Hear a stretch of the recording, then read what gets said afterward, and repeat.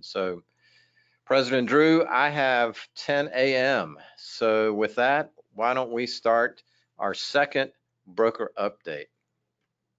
All right, that sounds good, Nick. Good morning, everyone. Thank you for joining us.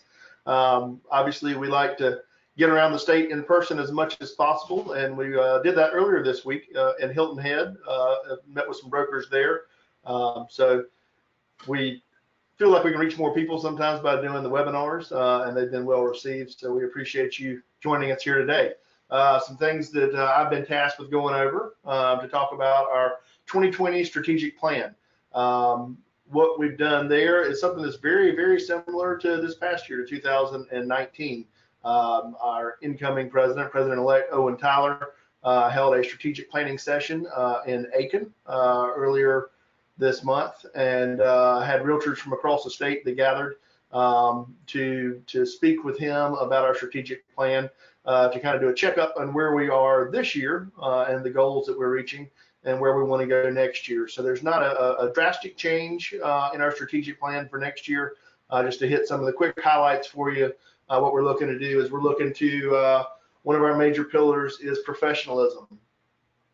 Last year when we started the strategic planning process, we looked at what can our state association provide for our realtor members that our local associations and our national association are not providing. So that's one of the things that we're working to try to help increase. And you as brokers across the state, you play a very, very integral part in helping us raise professionalism. You guys, in everything that you do, you can certainly be the example of professionalism, but more importantly, you can help create a culture of professionalism with your agents. So please work on doing that. Reward or point out the things that are being done right, but please just as importantly point out the things that are not being done right, so we can help to improve professionalism for the entire industry. Another thing that we're working on is advocacy and our things at the State House. We're working with more grassroots efforts with our local associations. Lindsay is doing a fantastic job for us at the State House. You're going to see some increased videos from her. We're going to also include some increased videos from our legislators themselves. So that's going to be probably most of the way that you're going to be receiving information from her going forward. There will be obviously some emails and some calls to actions and things like that, but we've found that our click-through rates, our time on the screen, all those things are much, much better with the videos. So look for some more of those things that are going to be coming up next year. Another thing we're working is on our strategic plan is local association support. Part of the strategic plan this year, in speaking about working with our brokers, is we're going to travel some as a state association. We're going to travel to local associations, help sponsor some local broker updates. We're going to try to do it specific to the area, because not always folks in Charleston may not have the same needs and the same things going on in the realtor community as things are in Anderson. So we're going to try to tailor those talks and those meetings to the specific areas where we're visiting. Good news for all of us that we've got to get the board of directors to approve next month, but we'll be presenting to not increase state dues this next year for 2020, look to remain at $140. A few highlights from that: we're projecting to have about 20,600 renewing members, which is a 1.5% drop from our May renewal numbers. That's what NAR is projecting nationally, and we feel like that's a good number that will help us to have a conservative budget for next year and make sure we're able to do all the things that we want to do. Hey, Drew, let me interrupt you there real quick. Sure. Yesterday I attended the monthly real estate commission meeting, and they reported the new licensee numbers, and this was kind of staggering. The last 3 months, they've added over 1,500 new licensees.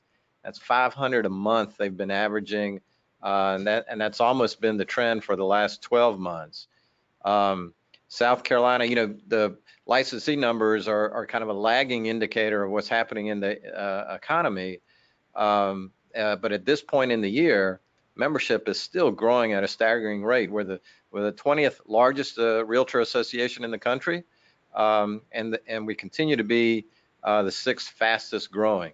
I think it's prudent to budget on a very conservative way, so that we can be good stewards of our members' resources. But the numbers coming from the commission are showing continued growth this year. So FYI to all the brokers out there. Great, thanks Nick for that update, and thank you again. I'm sure Nick will speak about this in a moment, but for those of you who don't know, Nick was working with us in the Real Estate Commission just yesterday. He took several members of the staff over to meet with the Real Estate Commission on our behalf on several issues that I'm sure he's going to update you on shortly. Getting back to some of the things that we've got going on, Lindsay and our team are going to be traveling locally as well. We're going to be working on local advocacy grassroots tour. That'll be happening in the fall of 2020. What we're going to do there is try to speak with the brokerage community about things that are going on locally and try to work with you on things that you need us to help you with at the State House. So try to get more input from you on things that we need to be doing. We will be, the budget for the Broker Summit has been increased.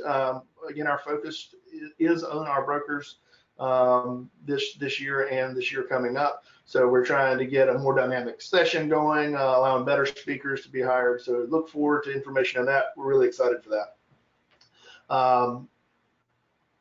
There will be next year a Region 4 annual conference in Savannah, which is something that we have not done before. Well, take me back, Nick. I believe we did do it one time, and Strom Thurmond was the guest speaker, if I'm not mistaken. Is that right? It was 1943, and Strom was actually governor.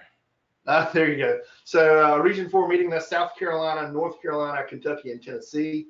Will be an annual conference in Savannah, October 11th through October the 15th. And this is in 2020, so this is not this year, so don't mark your calendars wrong. But it's going to be an amazing event that's going to hopefully bring in really high quality speakers, a lot of great educational opportunities for you and your agents. Something that's going on new that most of you know, we took off the year for the SCR Leadership Academy. It was formerly known as Leadership SCR. We renamed it to the Leadership Academy. We've updated the course line and things that we're doing in that Leadership Academy. It's going to be really outstanding. Some of the things that with a revised schedule is going to include sessions at the South Carolina State House, Capitol Hill in Washington, D.C., and we're excited to announce that SCR past president David Kent will be chairman of the group this year, and SCR past president Andy Walker will be the vice chair. So we've got some amazing leaders that are stepping up to work with that group. Be on the lookout. I'm sure stuff's already started to go out, but be on the lookout for more things going on with registration for next year. It's going to be a great program. Let's see, we will be continuing our leadership training roadshow in January to help our local association start off the year on a great note, as well as the professional standards roadshow that is conducted by our SCR attorneys. And for those of you that don't know, Byron is, for some reason, he's decided to go on a comedy tour. He thinks that he's a comedian now. So don't laugh at his jokes because it will only encourage him. And we don't need to encourage him to be a comedian. Please do not encourage Byron. I spoke briefly earlier about some of the things that you're going to be seeing. You're going to see a lot more video, emails, inserts in our updates that come out. We do think that things have been very good there, and we can get a lot of information out quickly in a video. One thing that we're uncertain about at SCR is the expansion of I-26 in Columbia. As you know, most of you know, our office is in the path of that expansion, and we've been have been notified that there is going to be some taking of our property. At this point, we just don't know how much. SCR has engaged outside legal counsel to help us through that process, and it is our plan to address the issue up front and hopefully to settle with DOT prior to any possible condemnation hearings or proceedings begin. So that's in a nutshell what I've got, and I'll turn it over to Nick to give some of his updates, and we'll look forward to answering some of your questions at the end. Awesome. Thank you, Drew. I've got, let's shift from some internal issues to some external issues, and let's start with Washington. August is the typical recess time for Congress, and we have an opportunity to meet and talk with our congressmen. I've attached in your control panel there the August recess talking points. NAR is focused obviously on flood insurance and GSC reform. You know, those it's a little deja vu, right? We talk about these things a lot, but we have to keep talking about them because they're so important to our members. Flood insurance expires again in September, and unfortunately, it looks like Congress will extend the program, but not improve or reform it. They're just going to kick the can down the road for a few more months. And our national staff tells us, likely because of the 2020 presidential election, we don't anticipate any major initiatives to pass. No party wants to give the other party a win during the political season. But stay tuned. NAR is keeping this issue on the forefront, thanks to realtors from South Carolina that are chairing and leading committees at NAR, like Donna Smith. We have our voices being heard front and center in Washington on these issues. GSC reform is another similar issue. Lots of talk about getting government out of this guaranteed mortgage business. Could result in, I think, major harm to especially to first-time home buyers and even traditional buyers if the 30-year mortgage product were to disappear as a result of some radical reform. So that's another issue that we need to stay on top of. The other reason that NAR continues these fights is because some of these issues do take a long time. And just this past week, NAR announced the new FHA condo rules, which have been finalized. And this was a 10-year effort on behalf of NAR, its supporters in Congress, to get these rules loosened up. During the recession, they tightened up the financing rules for condos, made it very difficult to finance a condo unit through FHA. They've loosened those restrictions, and I think it will not only have a positive impact on the market, but also may help address some housing affordability issues in some of our key high growth areas.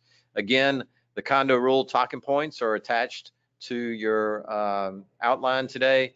Please take advantage of that, share that with your agents, and share that with other realtors.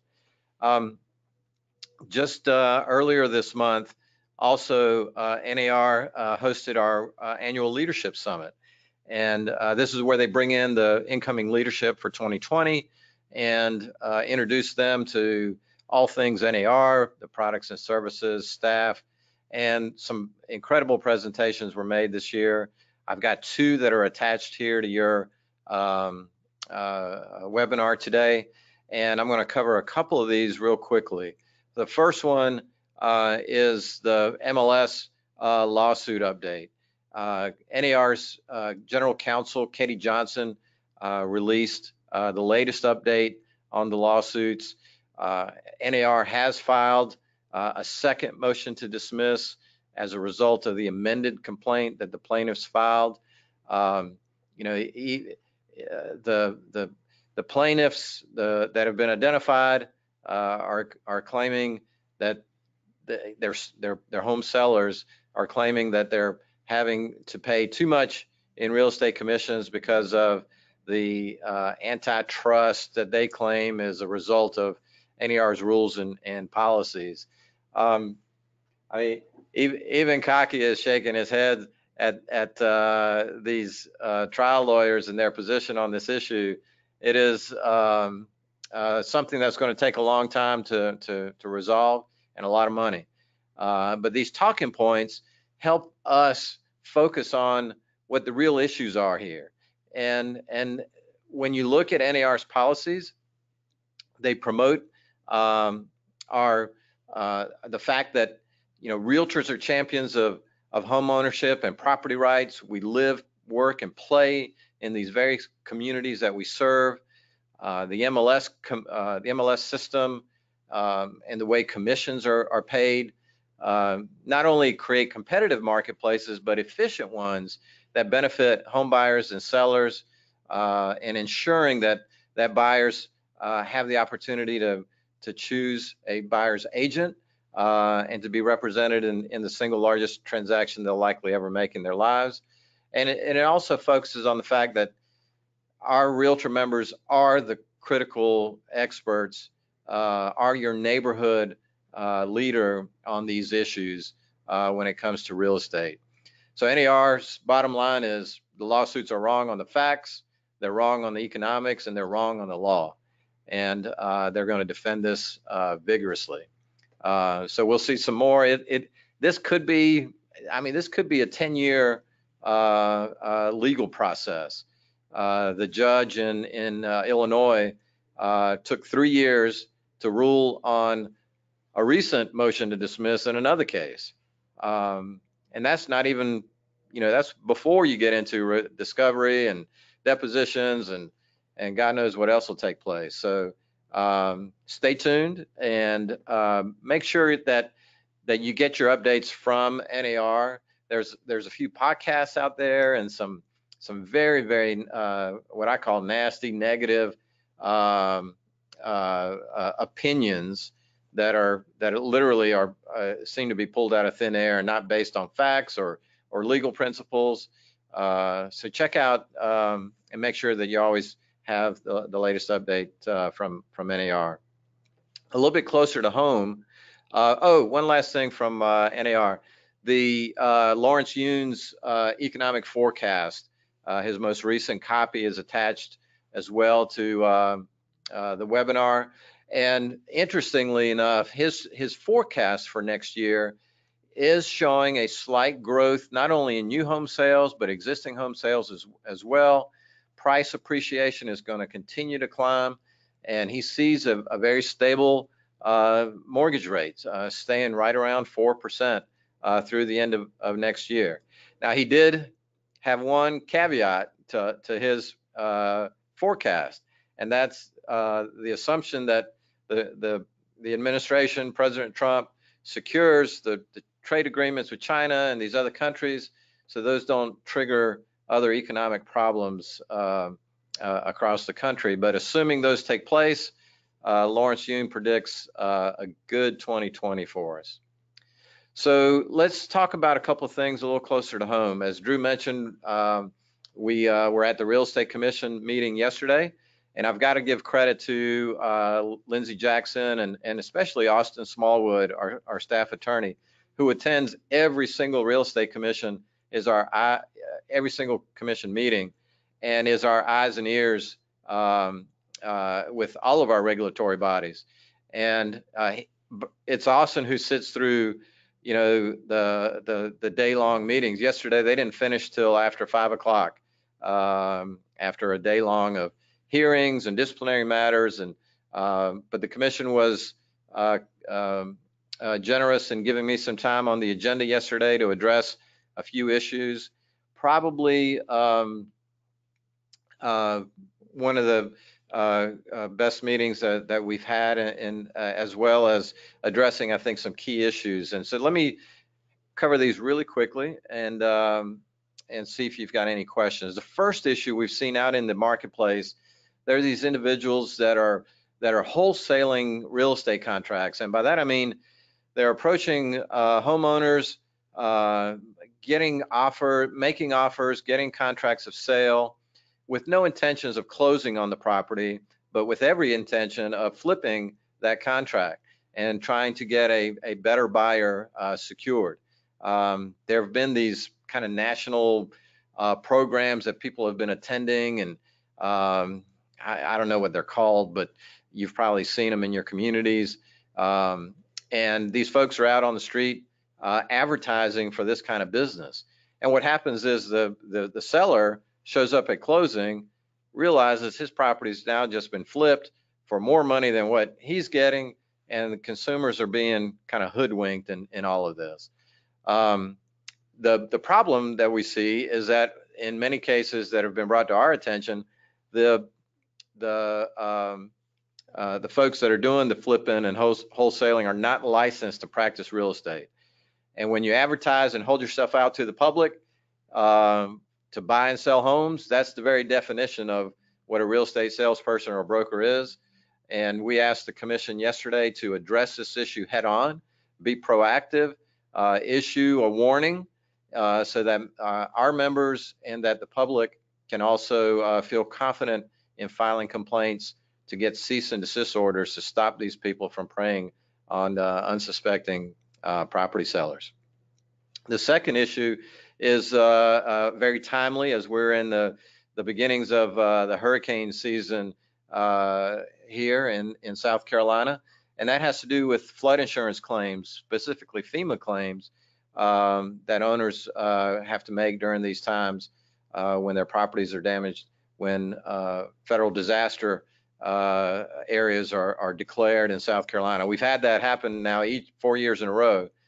And on our seller disclosure form, it doesn't address FEMA claims. And let me explain why that's important. For under federal law, there are several rules under the National Flood Insurance Program that basically says if you have 3 or more FEMA flood claims, you get kicked into a higher rate for your insurance premiums.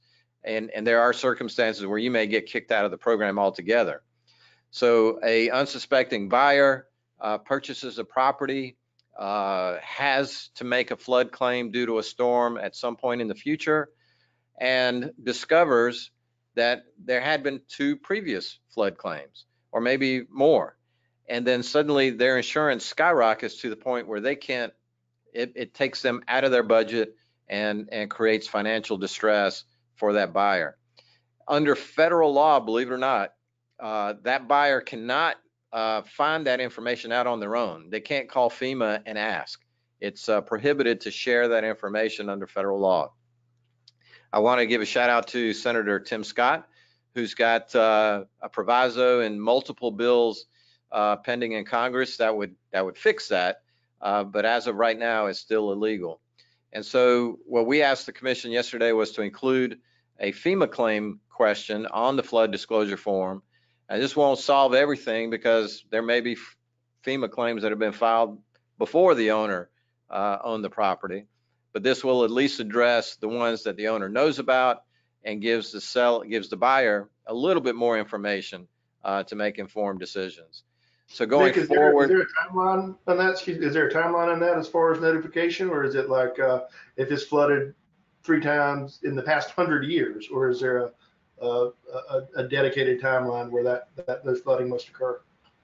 My understanding, Drew, is that it's if any FEMA claim ever. So there is no expiration date, I guess, on those claims. Going forward, my understanding there isn't any kind of grandfathering or time frame on those issues. And if those of you in Charleston saw the headline news story that ran last month that talked about this very issue and buyers not being able to access this information.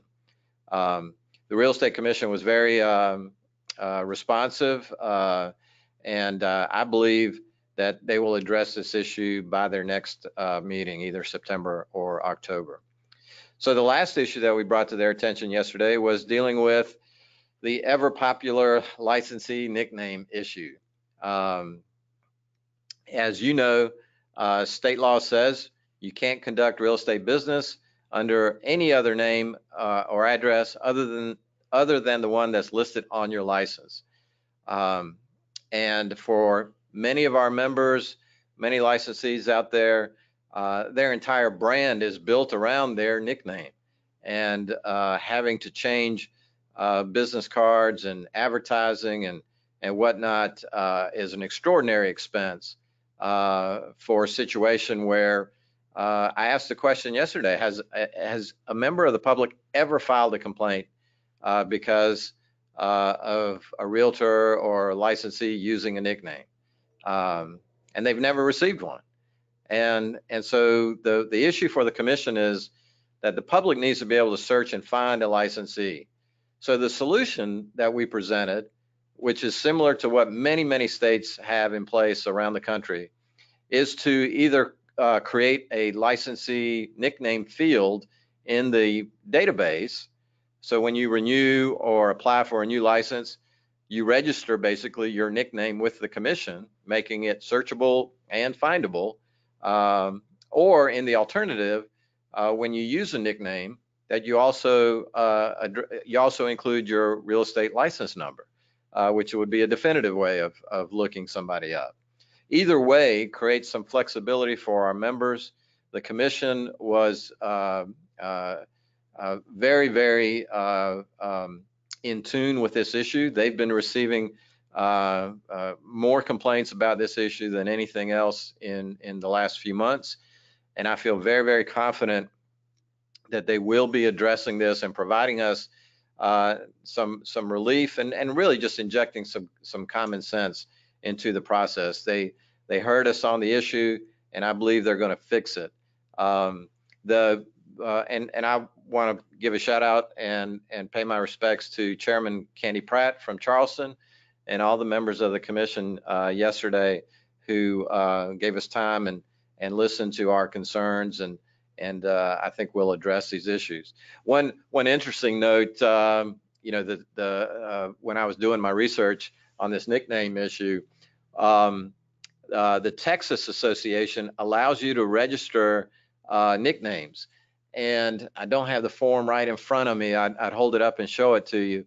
But on their form, their registration form, they allow a licensee to register up to 11 nicknames. They call them alternate names in Texas. And I guess Texas is so big that they've got to have this.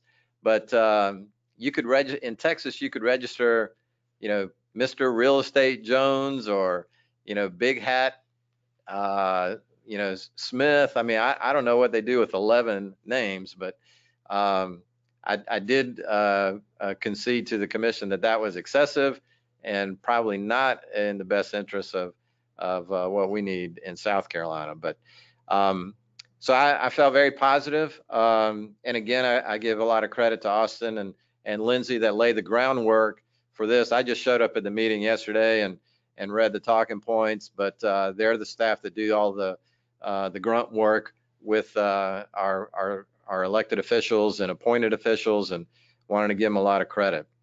So let me switch gears. I got two last things. We're going to try to wrap up our session here at 10:30. Allow some time for Q&A. Before you leave the Real Estate Commission, why don't you discuss the addition of some investigators? Oh, okay.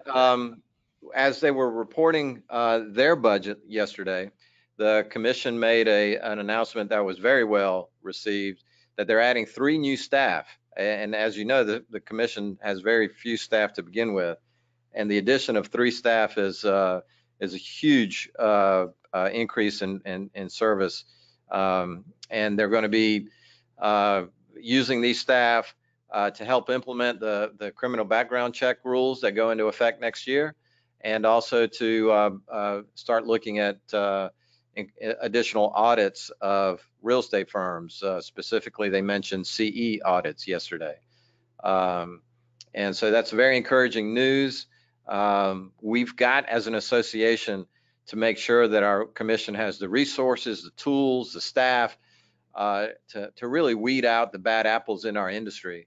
And if you've never sat in on a hearing at the Real Estate Commission, for one, I hope you're never a party to one, but if you're in the business long enough, eventually somebody will file a complaint against you. But I would encourage all of you to spend one day and listen to what the commissioners have to listen to. I mean, they really see the worst of the worst in our industry, and they do an incredible job, and we thank them for their service. So a couple of industry news items that I wanted to share with you. SkySlope, there's a lot of changes in the form vendor space over the last few months. The most recent one this week, SkySlope, which is a management platform, has cut off its relationship with ZipForm, and they're creating their own forms management program. That affects, I know, a lot of companies, particularly on the coast of South Carolina, but I know there are others that use SkySlope as well. And DocuSign, I wanted to announce that we've this week we've signed an agreement with DocuSign, the digital signature company. They also now are in the forms management space, and of course we've got our ongoing relationships with .loop and with ZipForm, of course, which has been our traditional vendor for a long time. Next year, these changes could accelerate. NAR will be deciding whether or not to keep ZipForm as a member service. We'll find out in May when they present their budget for 2021. But at least through 2020, until December of next year, South Carolina and NAR will continue to offer ZipForm and its ancillary and its connected services as a member service and member benefit. And the last item I wanted to show you, by participating in the webinar today, you're getting first look at this. It's attached again to the webinar. This is our new economic impact study that in detail explains and statistically shows what the real estate industry's impact is on South Carolina's economy.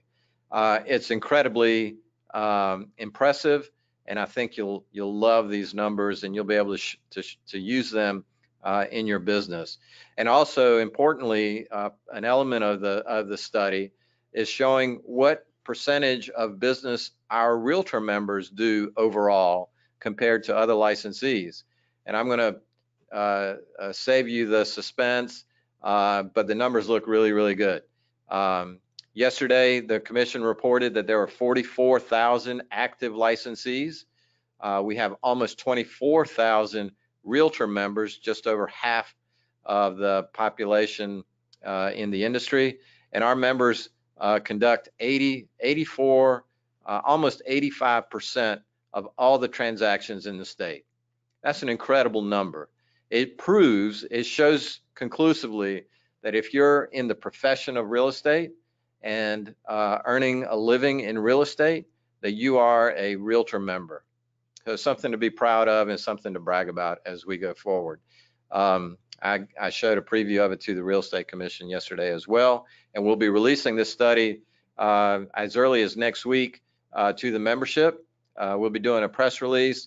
Hopefully you'll see it in your local media and newspapers. So Drew, it's 10:32. Let's open it up for any questions anybody might have. Let me open up the dashboard here and see.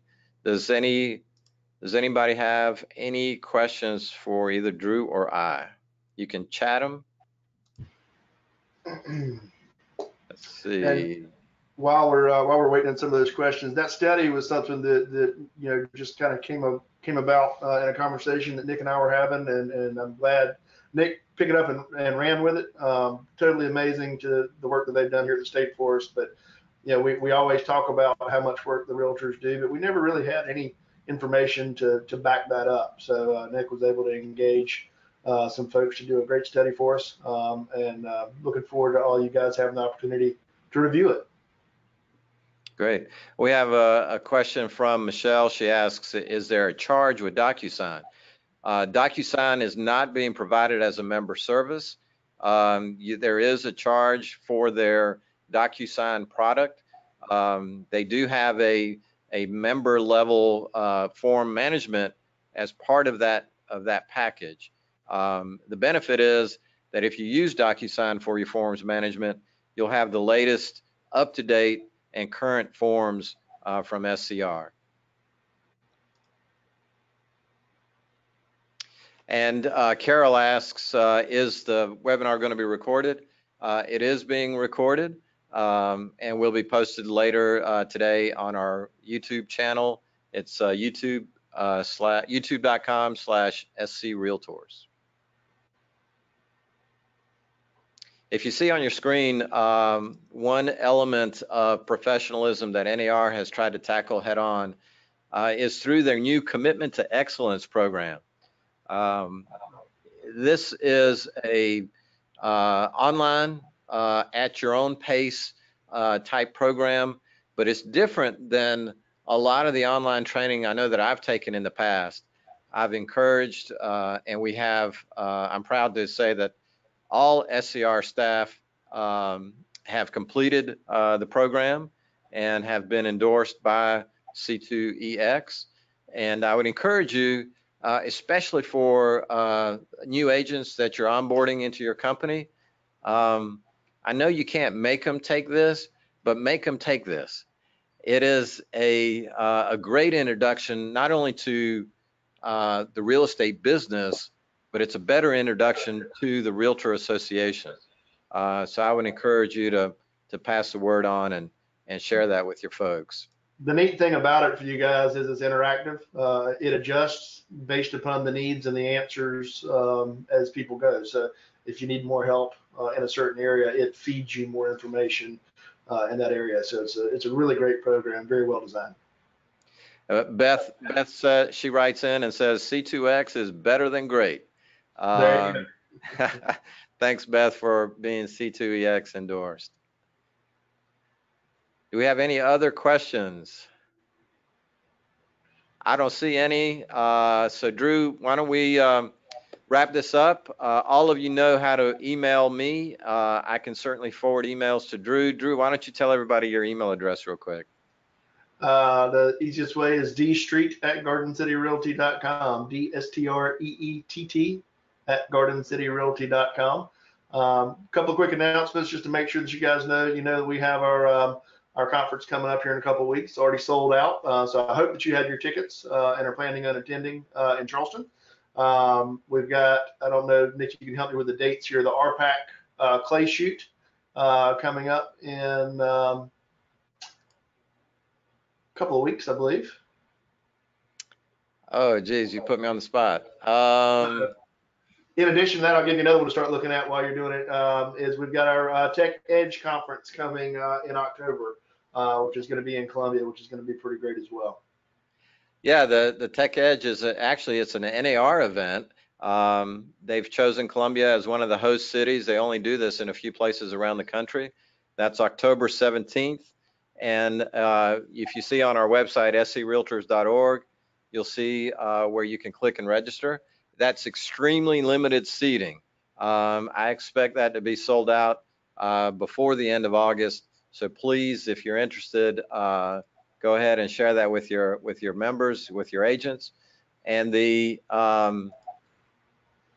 RPAC Clay Shoot is October the 24th. It's a fundraiser for RPAC. Down in Edgefield County, and if you're into sporting clays, it's a great event. And even if you're not, we'll have some great catfish and some great networking and information about RPAC that evening. So please come out and join us. It's for a good cause. That's the day after my birthday. So if you forget to mail me my birthday present prior, you can just give it to me at the clay shoot, and I'd appreciate that very much. Guys, thank you so much for tuning in today. You guys are who we're trying to focus on. We're trying to make sure that we give you the information, the tools that you need to do what you do and help our realtors to be better across the state. So thank you very much. Thank you, everyone. Have a great afternoon. And we'll be hosting a final broker update with Drew later in October. So stay tuned for that. Thank you, everyone. Thanks. Have a great day.